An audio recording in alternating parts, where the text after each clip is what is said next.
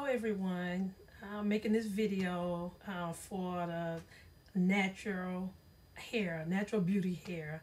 And just want to say this is all my new hair that has grown out.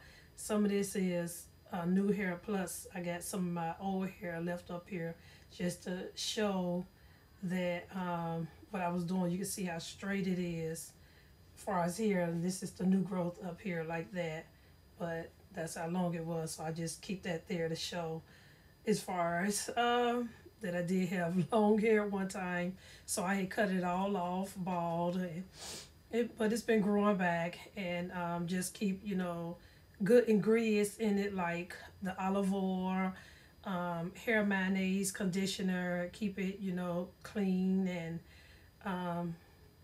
things like that, so it can be well nourished, just like when you feed your body, gotta feed your hair, keep it clean.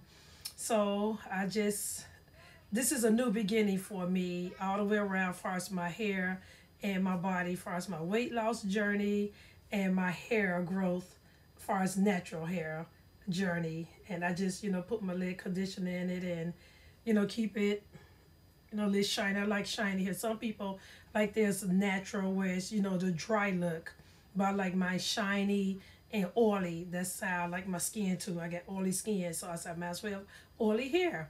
So I thank you for viewing, and just go with me as far as my journey, as far as this is a transformation, a new beginning for me. And I just want to let all the women that's 50 and over, 50 and fabulous, and 50 and fantastic, or however you want to do it. And guess what? 50 and fat. We're going to turn the 50 and fat into 50 and fabulous. So all I like to say is that, honey, be fit. And so that's why I'm on my journey to being totally fit, so I can stop having all these pains, aches and pains in my body. So just keep me in prayer, Miss Queen Honeybee, as I go through this journey with a lot of you. And I pray that you hang in there and do what you gotta do, because only you can make that change. Thank you so much. Until next time.